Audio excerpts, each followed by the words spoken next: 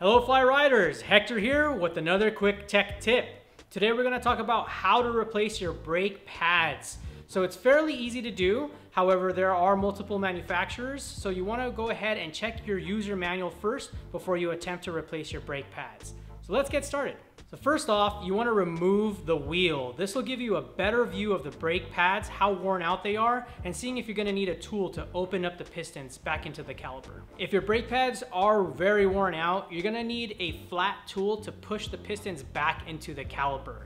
Once the pistons are pressed back into the caliper, you can take a tool. In this case, we're going to do a Magura brake pad, and it's going to need a T25 bit to remove the brake pad bolt.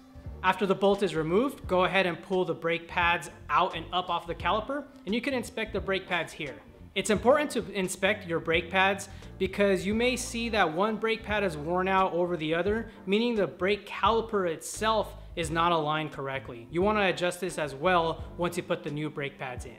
Next, install the new brake pads. Tighten the brake pad bolts to spec. Next, install the wheel. After the wheel is installed, go ahead and press the brake lever so that the pistons match up against the brake rotor. This is important so that you can make sure that there is no rubbing between the brake pads and the rotor. Give the wheel a spin, and if all is silent, you're good to go. That's our tech tip for today. Don't forget to like this video and subscribe to our channel. And if you're feeling adventurous, go ahead and leave us a comment. I'm Hector with Fly Rides. Until next time, enjoy the ride.